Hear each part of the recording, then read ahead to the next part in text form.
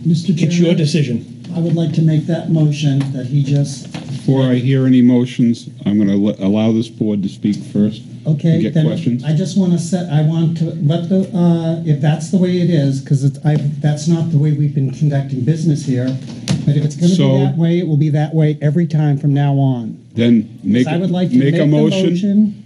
Make your motion. Okay. We'll have a second, and then we'll have the That's right, conversation. because that's the way we do it. But we all will have conversation over that. Yeah, of course we will. You're right. That's the way we usually do it. I didn't want to see it be done differently tonight.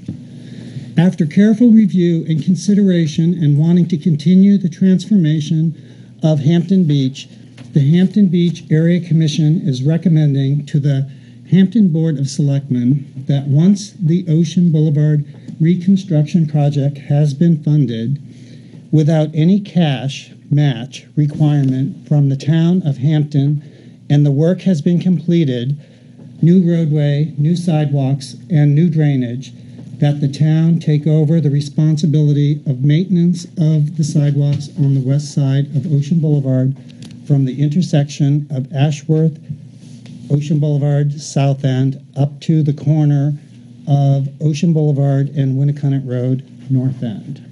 I'll second Rick's motion. Thank you.